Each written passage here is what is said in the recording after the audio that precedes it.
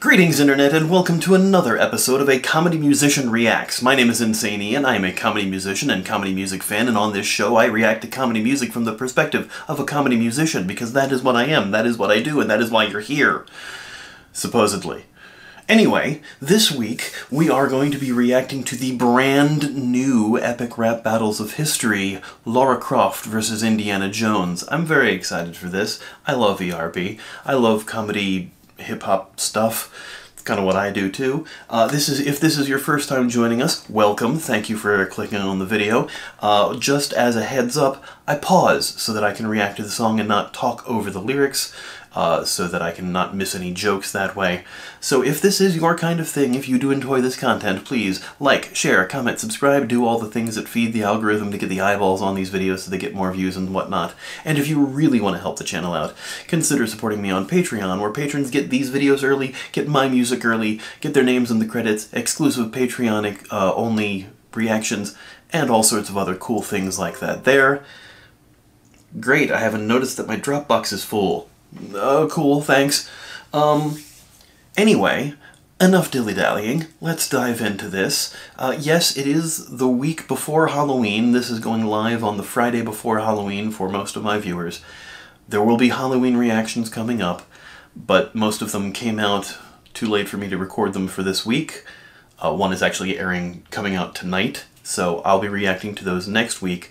Patrons will get those on Monday, on Halloween. Everybody else will get them on Friday as usual. Just a heads up. Okay, let's dive into this. Personally, I've wanted to do a battle of Lara Croft versus Nathan Drake, because they're both video game characters, and have Indy come in later. But this one makes sense, of course, because Lara had always been compared to being the Indiana Jones of video games before Nathan Drake came along. So, yeah, let's dive in. This video is sponsored by Raid Shadow Legends. Oh, it's sponsored. Okay. Lara Croft! In the classic original Lara Croft outfit of the teal tank top and booty shorts with the leg strap gun holsters. The twin guns, not the newer, updated, reboot version. Both of which are great. I really dig the update. I've played through the first two of those. But good stuff.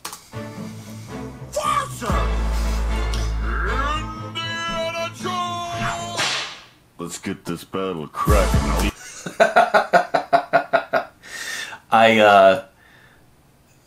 Nice Peter as Indiana Jones is not quite what I was expecting, and the voice is almost Rambo deep.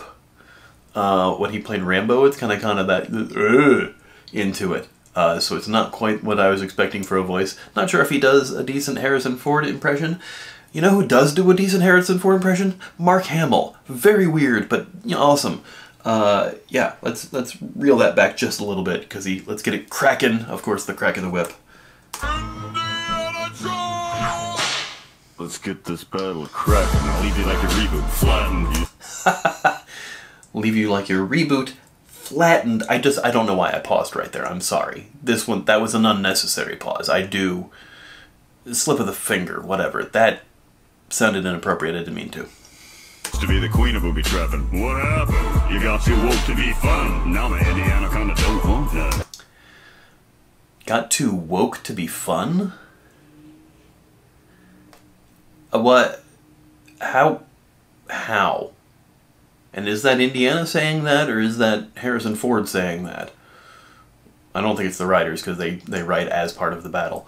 But that doesn't make sense. Reboot got flattened. I don't think that's true, because the reboot did well. The reboot movie maybe not did great. I really enjoyed the reboot movie. It was going to get a sequel, and then their license rights went away from the studio that had it, and now they can't do a sequel to it because it doesn't belong to the same studio, which sucks, but is what it is. Let's take that back, because that bit was weird. Let's get this battle cracking. I'll leave you like a reboot, flattened. Used to be the queen of booby trapping. Booby trapping, because everybody tried to put in a nude code in Tomb Raider. a nude code that didn't exist, but that all the gaming magazines pretended like, here as actually is. And then the developers put in one that they said was a nude code, and it just made Lara blow up. Like, explode. Very good stuff. It was a booby trap. Get it? Haha, funny. What happened? You got too woke to be fun. Now my Indianaconda don't want none. Indianaconda? Like, my anaconda don't want none unless you got buns, hun, from Sir Mix-a-Lot's Baby Got Back. Indianaconda. That's... Alright, sure. So many voices inside you. You burn through women quicker than I do. I think you should have dropped Hollywood as an option. When even Angelina gave you up for adoption. Oof. Ooh. Okay, too many voices inside your head. It's like several different actresses have voiced her in the games and also have played her in the movies. Angelina Jolie famously was the first Lara Croft for the movies. That was Lara Croft Tomb Raider. The Tomb Raider reboot was just called Tomb Raider. It was Alicia Vikander. Yeah, Angelina didn't come back for that one, obviously, because it was a reboot. It was supposed to be a younger Lara. But giving her up for adoption when Angelina herself adopts a lot of children, that's the flip there. That's decent. Let's cut to the chase. Oh, wait, he died. I guess you couldn't bet the attic in time. Ooh, we put a QTE inside the video. Cut to the chase. Chase died. Very good. From the Bandicoot? Bandicoot, to your family's playing in ashes, kid. You got a tragic history of a crash.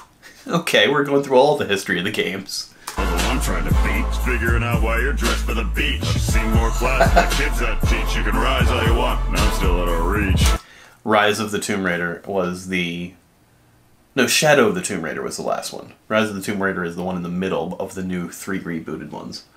So go grab your relics and run. You verse me, it's sword versus gun. Honey, just the first 4 notes of my theme exceed everything you've done. I mean, it's a John Williams theme, so it's not untrue. But didn't, in the movie when Indiana shot the guy with the sword, wasn't the whole reason that happened is because Harrison Ford had dysentery that day and they didn't feel like choreographing it, so they just had him shoot him instead of having to do a whole big fight scene? I don't know if that's true or not, but that's the version I heard. Dr. Jones, you're no rival. You've been getting owned since Gimme the Whip, Throw Me the Idol. Indianaconda, for heaven's sake, you'd shit those dickies at a garter snake. Okay, that is an excellent return on that because Indiana Jones, of course, notoriously afraid of snakes. Snakes. Why did it have to be snakes? So Indianaconda, it's a terrible line because you're afraid of snakes. You crap your pants, your dickies, it's a style of pants, at a garter snake. And also that goes back to like a garter snake, like a garter belt leg, like the lacy leg thing. Garter pants, dickies, garter snake. It's all interwoven shit there. That's decent. Gimme the Whip, Throw Me the Idol is from the first movie. It's an exchange between him and Alfred Molina, a very young Alfred Molina, being betrayed in the opening of the movie. Throw me the idol. Indianaconda, for heaven's sake, you'd shit those dickies at a garter snake. You stole the famous leather daddy jacket and Stetson from the cold dead hands of Charlton Heston. Stole the leather jacket and Stetson from the cold dead hands of Charlton Heston. Charlton Heston famously was an actor, but also was the president of the National Rifle Association, the NRA, and once said, "You can take this gun from me when you pry it from my cold dead hands." And also, I think did Heston play Alan Quatermain?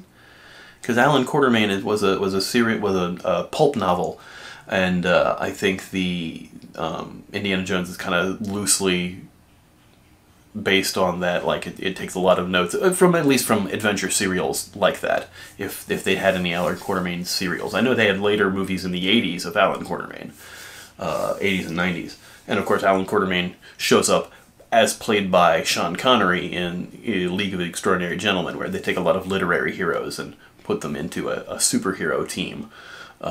it's a comic by Alan Moore, and that's better that way rather than the movie.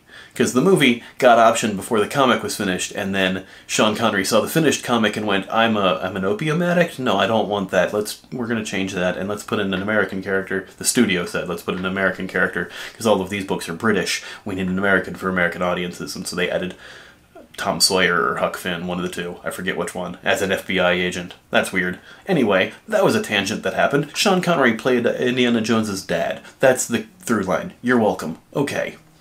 It's Charlton Heston, though, not ranting. Some ladies mistake you for brave and hunky, but you're such a toxic date you could kill a little monkey. Ooh, bad dates.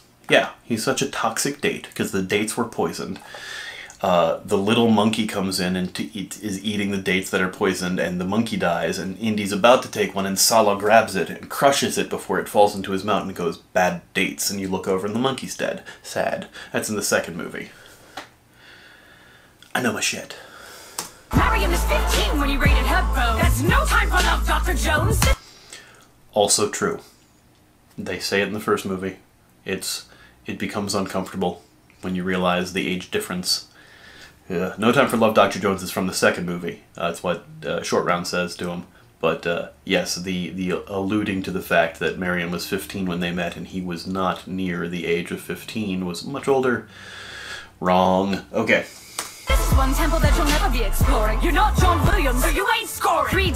That's a second reference to John Williams and his music for the Indiana Jones movies. Oh look, there's the reboot outfit. Nice. In the game and my fans still adore me. You tried alien skulls and chose poorly. Ooh. See, that's a reference that I really enjoy because, not the reference to Crystal Skull, because that movie has good moments. Let's be honest. There are parts of that are okay, but the movie as a whole, overall, is not great. But he chose poorly is a line from the end of Last Crusade, the third movie, and is one of my favorite lines, and I say that all the time. Whole story got blown up on a sitcom. There's a big bang you can't hide in the fridge from. Hiding in the fridge was from the Crystal Skull. That's become a phrase now. For television, they call it jumping the shark, where a TV show has been on so long that it's gotten to a ridiculous thing, and it comes from an episode of Happy Days where the Fonz jumped over a shark while he was wearing water skis. In the Indiana Jones movie, when the movie got so ridiculous, they nuked the fridge, and that was where Indiana Jones was on a bomb blast testing site, climbs into a metal-lined fridge, and shuts the door, and they drop a nuke, and it blasts him all the way, and it fumbles down the thing, and he gets out of it. Which, you know, the landing would have killed him, but it's a movie. Whatever, who cares? But yes, I think there's a Big Bang Theory reference there that I don't get about him blowing up somewhere there. Or maybe it was just the Big Bang. Your whole story got blown up on a sitcom. Got blown up on a sitcom. Do they mean the Big Bang Theory? Because, like, yeah. There's a big bang you can't hide in the fridge from. Big Bang you can't hide in the fridge from, meaning the Big Bang of the nuclear explosion, but also the Big Bang Theory. I don't know that episode. I don't hate the Big Bang Theory show as a show, but I didn't watch every episode. I'll hang up the whip before you crack a hip. I think even Mutt wants you to quit. Just do it! So there's Lloyd popping up as Shia LaBeouf as Mutt Williams, who turns out to be Indiana Jones' son. Spoiler alert, sorry if you haven't seen the fourth movie. It's several years later. So yeah, even Mutt wants you to give up. That was the plan in the original fourth movie, is that they were going to be passing the torch from Indiana Jones on to Mutt Williams. It didn't do that well, and that's probably not going to be a thing that's going to happen with that movie. There's rumors about what's happening in the fifth movie. Yes, there's a fifth Indiana Jones movie coming out, and I'm excited. I don't care. So there's a rumor about things going on in that movie. I don't know how valid they are. I know they're going to piss off people no matter what, because that's what happens now. But yeah, okay. Hide in the fridge from. Hang up the whip before you crack a hip. I think even Mutt wants you to quit. Just do it! Uncle Dinosaurs for fun was another old geezer. I'll lock us battle up like Winston in the freezer.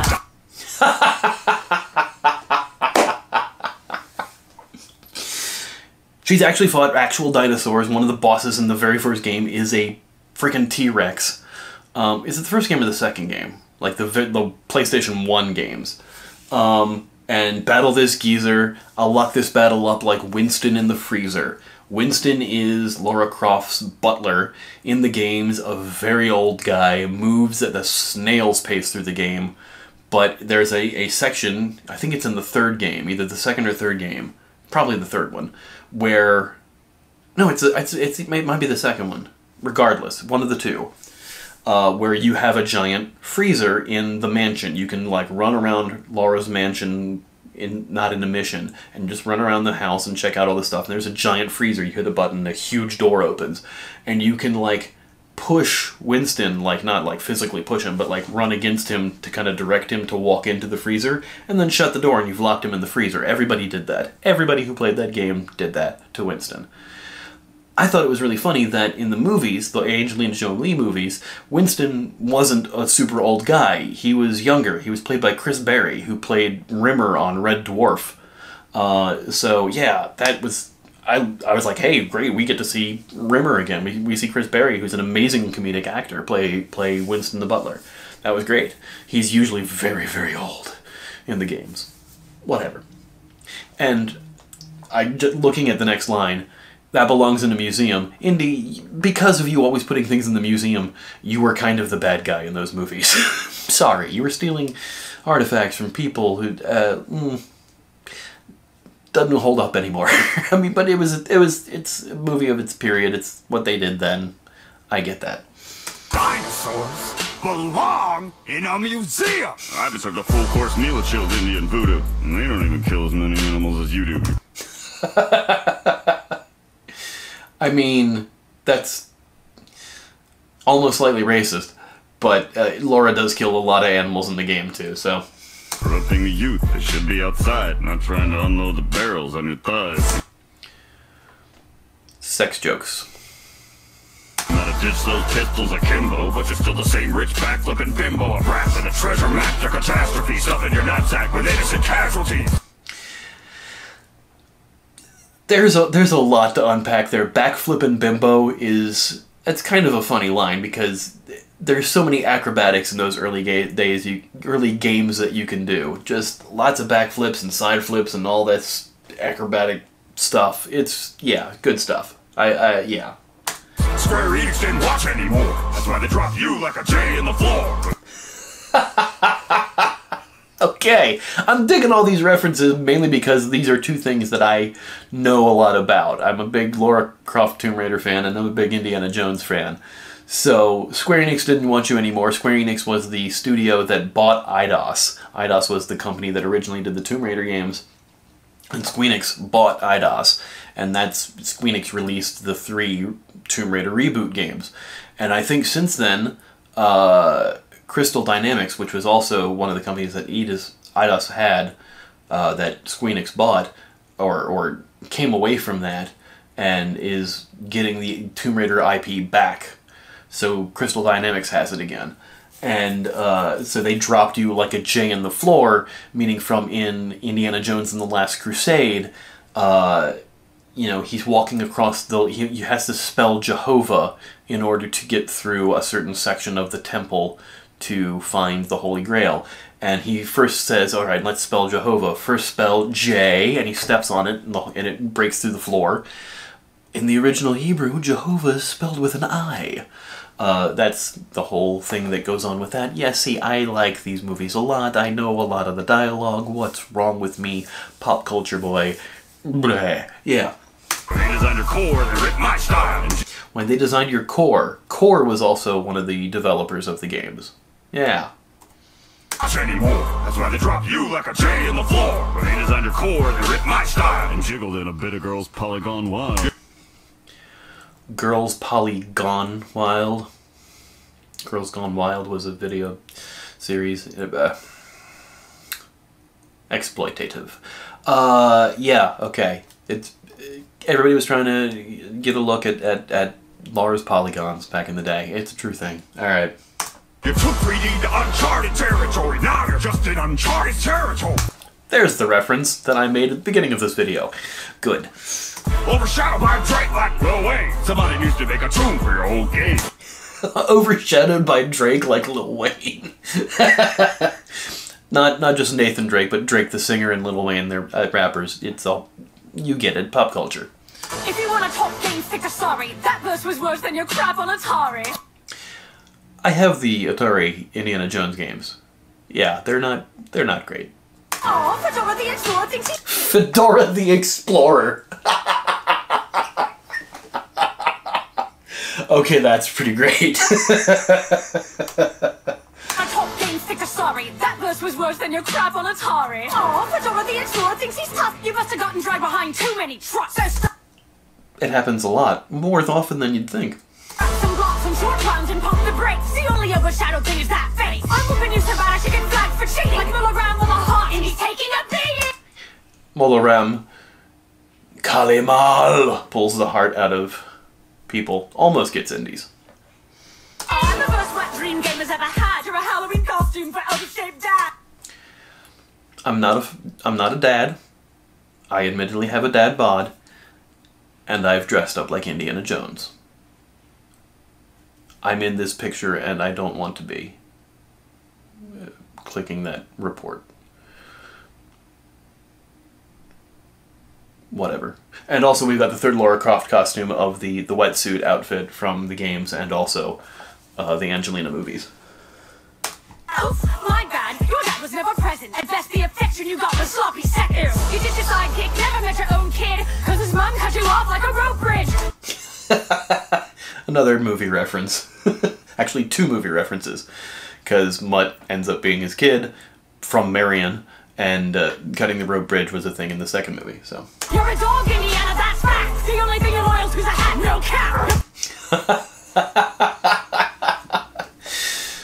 We named the dog Indiana, is what Indiana's dad says in the movie. His name is actually Henry Jones Jr., that's why he keeps calling him Junior. Junior! Sean Connery, the great, decent actor, kind of an abusive prick in real life, but whatever. But yes, all that reference, and named the dog Indiana. Off like a rope bridge. You're a dog, Indiana, that's fact. The only thing you're loyal to is a hat, no cap. The only thing you're loyal to is a hat, no cap. No cap meaning no joke, not kidding. And, you know, a cap is a different type of hat. So it's a double there. Your face straight melted and you lost that smolder. So make like a boulder and roll your ass over. Cause Junior, the baby boomer beating me and rapping, that's like my nude code. Never gonna happen. And there's the reference to the nude code again. Alright. That was a decent battle. That was really, really good. Hold wall! Holster! Oh, and there's Pitfall on Atari. So, Croy Provence, part of it's cut off on my screen. So, yeah, that was really good. And I think this is the ad read at the end here with Teddy, so we might be skipping this. But for me, I think Laura won. I think Lara Croft won that battle. Let me know what you think in the comments below. I really dug that. I think she had better bars. She was also, like, had a couple sections where she was really, really fast. It was really good. And I think had a lot better references to use as jabs. So yeah, I dug that. And even pulled a couple on herself, too, about her own things. So I definitely dug that. But yeah, let me know what you think. Please leave a comment in the section below about who you think won. And we've got the Halloween reactions coming up on Monday for Patreon supporters and Friday for everyone else.